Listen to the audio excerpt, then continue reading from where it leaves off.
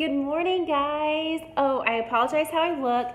I have been up all night with a sick baby, and so I'm not in my normal morning routine as I should be, because I did fall back asleep because I needed some rest. Like, fell back asleep at 3 o'clock this morning, or didn't fall asleep till 3 o'clock this morning because my kid was puking all day long. It was awful.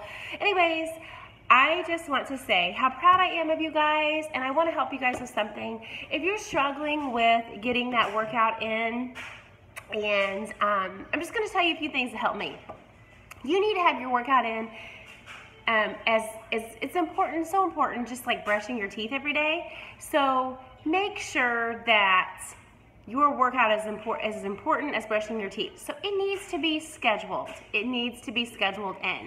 Mine is usually, I do like to try to do it in the morning early, but if not, it's like around 9 o'clock, so I'm about ready to work out. That's like my golden time. I know every day about that time, that's my workout time, and if I don't get it done, I swear to you, I am a spaz mess. Like, it's awful.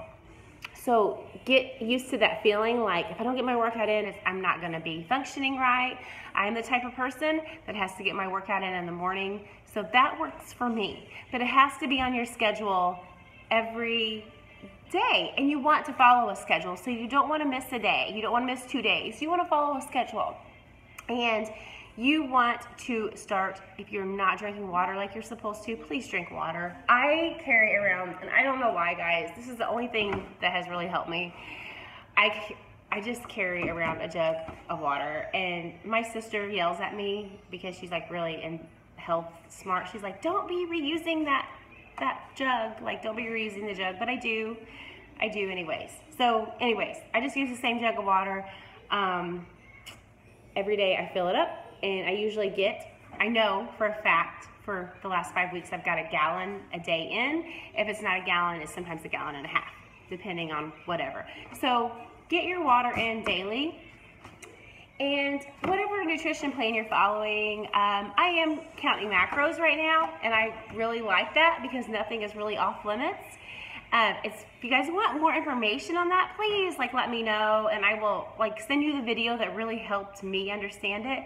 And I can help you find your number, though I'm not perfect at that, but I could help you find what you need and help you understand it. I'm gonna totally do this focus in my next group.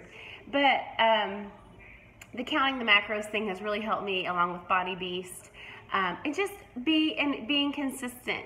Stay consistent, and don't weigh yourself every day, because you will fluctuate every single day. You will fluctuate every day.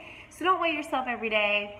Measure yourself once every couple weeks. We did put a video in here how to measure yourself. But I just want to say I'm super proud of you guys. This group, I love this app because everybody is just consistent and they're checking in. And I just find it so amazing and so awesome to see. And so anyways, I just want to shout out to you guys because you guys are awesome. Seriously, pat yourself on the back. You guys are doing so amazing. And if you're struggling, it's okay. We all struggle. We all have times where we're struggling. But this is why I like to do the personal development in the morning. Start believing in yourself and looking in the mirror every day and just saying, man, I am awesome. I can do anything. You know, I am happy where I'm at. I might have some things I want to change, but it's okay. You're making that happen. And so you have to love yourself right now in this moment. So we love you, and I hope you guys are having a great day, and I'm going to go get my workout in. I'll talk to you later.